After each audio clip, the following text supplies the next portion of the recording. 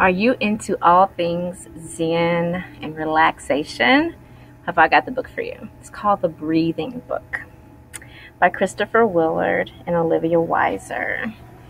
And basically, it's a book for people of all ages, but really for the youngest of readers. This book takes you through some things you can do as you inhale, breathe in, and exhale, breathe out. So it's great to do with a friend or totally alone. She has her little friend here.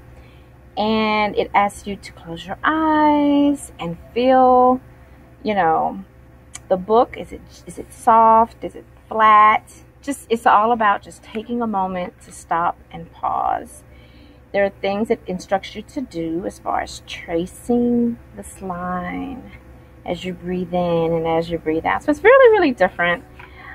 Different patterns. Some are easier than others. It'll ask you to breathe in while you're doing that, breathe out while you do that. So again, some challenges here, some tasks you can do. This one involves lying down on the ground and feeling different things. I tried this one, could not get it to work, guys.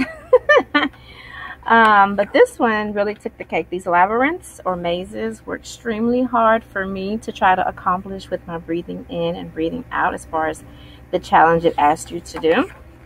But I just love this book because it does challenge you to pause, take a breath, push away your worries, and think kind thoughts about yourself, about others, and the world. So it's very relaxing.